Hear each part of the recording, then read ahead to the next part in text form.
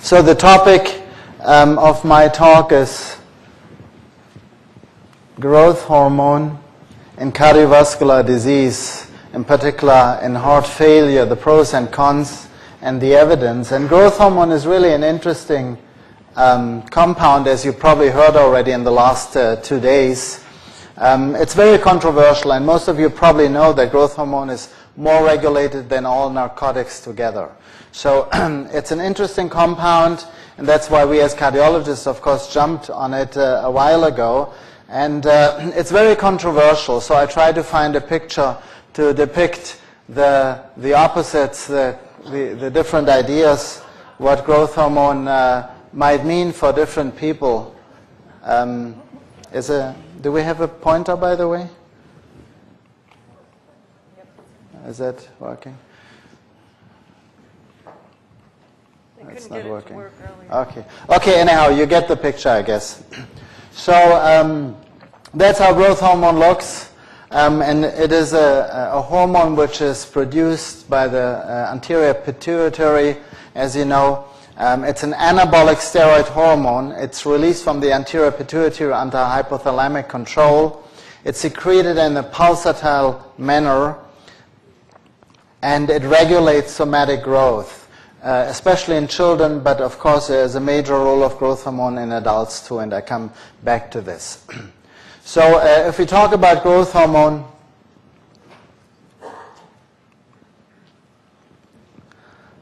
this depicts the different organ systems and different tissues where growth hormone plays a role. It stimulates the secretion of somatomedins from the liver, which is the family of the insulin growth factor hormones. It stimulates skeletal growth in children, as you know.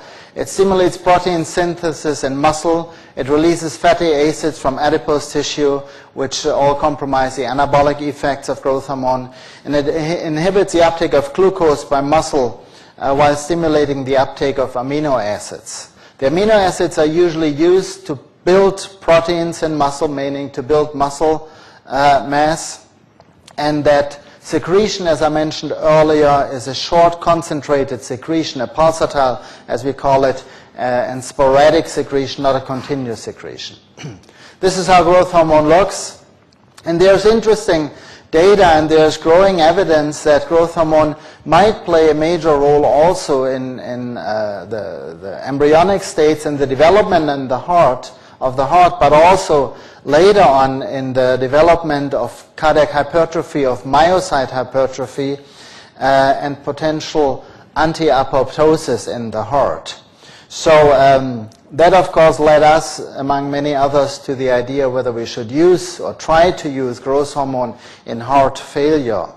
Of course, I don't expect that you read all that, but this gives you an idea what growth hormone does potentially.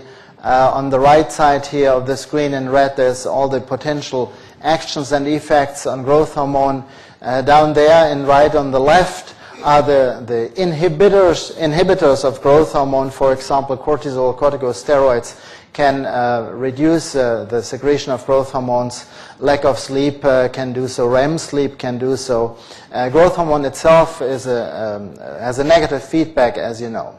So there's multiple actions and effects of growth hormones on all organ systems, as we know today. And growth hormone obviously activates or can potentially activate every single cell in our body. So if you think about the evolution of man and how we grow with growth hormone, that's how we end up, unfortunately, sometimes, and I think that's why most of us are here, because we want to avoid looking like that guy on the right, even though some of us do, unfortunately.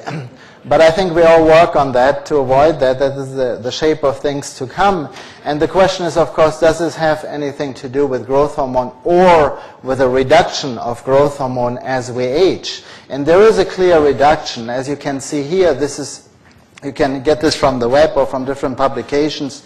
There's tons of papers out there which demonstrate that early in adulthood, basically, growth hormone goes down, and here's the amount of secreted in micrograms.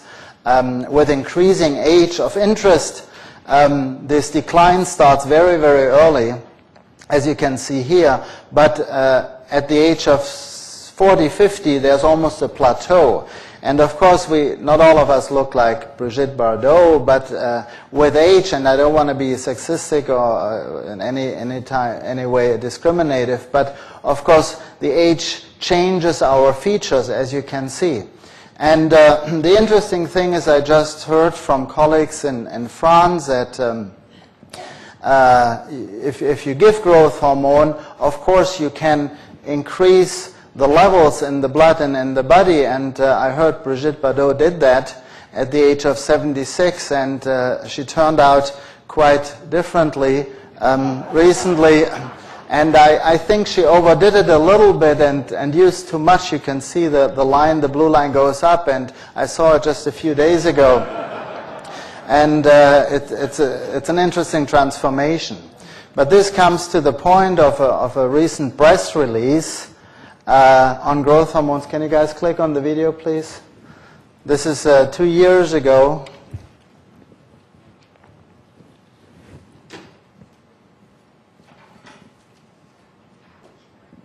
Just click on it. Now we're going to talk about Rocky on the ropes. Sylvester Stallone is in some legal jeopardy in Australia today, accused of bringing in performance-enhancing drugs. That story now from NBC's John Larson. When Sylvester Stallone was detained at the Sydney airport, it seemed no big deal. What was in your luggage at Sydney airport? Oh, a giant cheetah. But customs agents found human growth hormone in his luggage. Mr. Stallone was allowed to proceed with his party, and our investigations are continuing. HGH is a performance enhancer, and it's banned like steroids.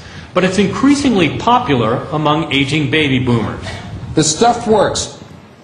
Okay, so just to give you an idea how controversially this is discussed. So coming back to the scientific part, what do we think about growth hormone, and in particular the axis, the growth hormone insulin growth factor axis. Growth hormone directly binds to transmembrane receptors in all types of cells, all over the body basically, and it indirectly stimulates the production of insulin growth factor, IGF, in particular IGF-1, but also other insulin growth factors and other somatomedins. This occurs in the liver as well as in the peripheral tissue. And the combination, that indirect stimulation of growth hormone and IGF, which we measure usually in the blood, makes up the IGF axis, which is depicted here, under control of the hypothalamus and with its effects on the peripheral tissues. I don't want to go into detail in that.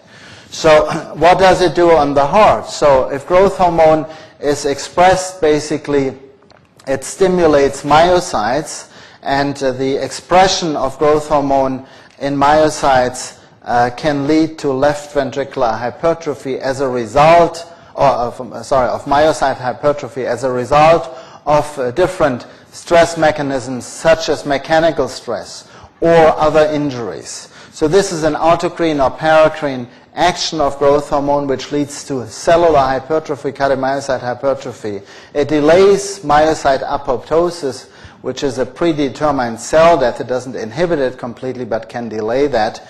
It increases intracellular calcium, especially the release of calcium from the sarcoplasmatic reticulum, and it increases the myofilament calcium sensitivity. And if you think back to pathophysiology, what that means, it means basically not only myocardial hypertrophy or myocyte hypertrophy, but also increased cardiac contractility. And that's how it looks experimentally. For example, here you can see myocytes which are increased in size, and then on the left upper corner you see the heart with left ventricular hypertrophy. This is from an experimental model using growth hormone. So is this something good or is this something bad? The verdict is still not out, because sometimes we try to avoid hypertrophy in pathologic stages such as aortic stenosis or hypertensive heart disease. But in other conditions, of course, we try to induce hypertrophy if we have scar tissue and remodeling processes as a result of coronary artery disease, for example. So what are the mediated effects of insulin growth factor on the vascular side as well as on the myocardium, it stimulates nitric oxide production, which leads, of course, to improved coronary blood flow. It participates in the angiogenesis and also in the repair following ischemic events, meaning basically the compensatory hypertrophy of an injured heart in the remote tissue. And, of course, there's, as you well know, physical and functional capacity effects. In the periphery, it maintains strength, maintains, increases muscle mass, and maintains body composition, at least from clinical and preclinical studies.